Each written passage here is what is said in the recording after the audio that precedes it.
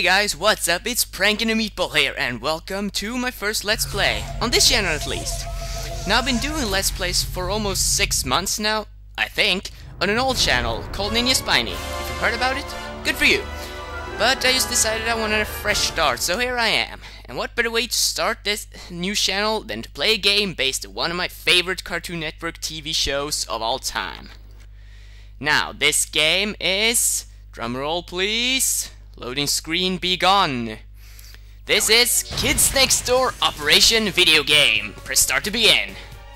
Create profile, and let's go to caps lock. I am going to name this file Prank Ball. Don't ask me why, I just want to. Okay, and let's just use 3 L's at the end just because we're serious. Okay, save Prank Ball on slot A. Thank you for that. Let's start the game. Now, I got a message for you kids under the age of 13. You have all been living in a lie. So what you're about to see is top secret. Let's start the game, Operation Tutorial. But don't worry, you don't have to regret that you didn't choose the blue pill.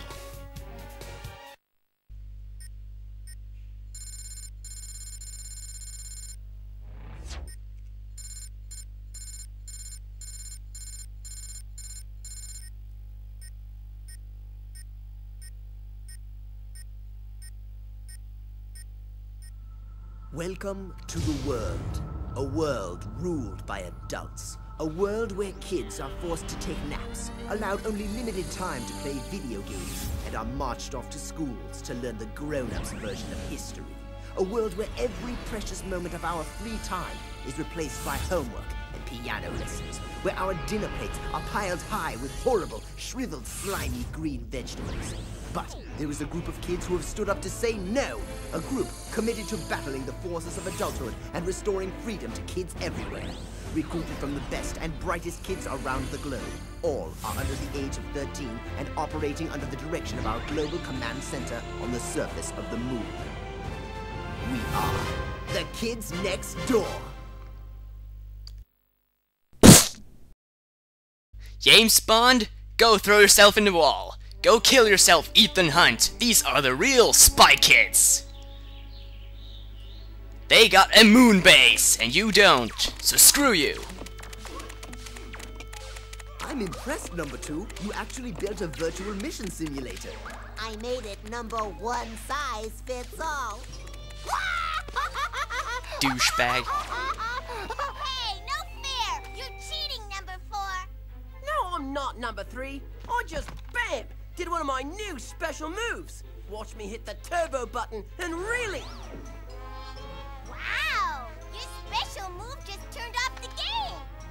Whoops, I must have hit the power button by accident. Move over, you guys. It's time for number 5 to show you just how special a move can be. What? Oh, that's... You cheater! That was funny! Do it again! Do it again! Just like your sister, sneaking around like that. Cree. Man, even when she's sneaking around, she is so... Not on our side, number 2. Need I remind you that while Cree once used to be a Kids Next Door operative, she is now a teenager and our sworn enemy? Yeah, my sister may have taught me a few things, but that doesn't change the fact that I just whooped your butt, number 4. Okay, I'm ready. Someone hand me a controller, and I'll show you how a real Kids Next Door operative trains for a mission.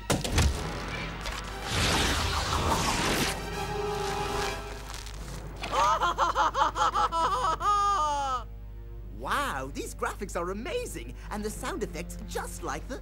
Toiletnator! Exactly! By single-handedly flushing the kids next door, I'll become the most famousest villain ever! There'll be interviews, book deals, direct-to-video movies! Number 1, the Toiletnator is in the treehouse! Well, of course he is, number 5. How better to start my training than with a simple test of my skills against a pathetic villain like the Toiletnator? This should be fun. With these terrifying toilets, this treehouse will be flooded with raw sewage in no time! I love the smell of sewage in the morning. Man, and I thought number 2 used too much paper. Get it? Number 2 uses too much toilet paper. And I always thought that it was number 2 who came up with all those crappy jokes, but I stand corrected. And behold, one of the most awesome loading screens in video game history. Look at the Toiletnator over there. I'm doing the flushing dance. I'm doing the flushing dance. I wanna flush my toilet. Can I flush your toilet? So, number 1, if you think some fancy helmet is going to save you from the flush-tabulous wrath of the Toiletnator, you are soggily mistaken. Yeah, this game is a pun paradise. You've really outdone yourself, number 2. This VR simulator is incredible. He looks so real, so pathetic. Pathetic? But I'm the most powerful, most fearsome villain of them all! Now that's an accurate simulation. Toiletnator doesn't have a clue, just like in real life. Kids next You door. know you're a dumbass, number 1. You do know that, right? God. Okay, but we use the control stick to move around. We press Y to attack with our Jizza-gun. We're shooting Jizza balls. And we press the A button to jump.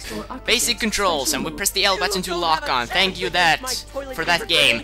Let's shoot the Jizza balls at him. I recycled the paper myself. Kids next door operating. And this is a checkpoint. It will save our progress in the level in case we die. And this kind of reminds me like a Ratchet and Clank game. It's just a third-person shooter, and you get the ability to strafe and all that kind of stuff. Kids next door collectible item power shot. You know, I think it's pronounced power shot, but you don't argue with the robot. Mustard. So I'm gonna call it power shot anyways. Let's just continue on right now and just completely annihilate him with our Jizza-gun. And this is a bag of candy, and these restore health. Remember, kids, candy is good for you.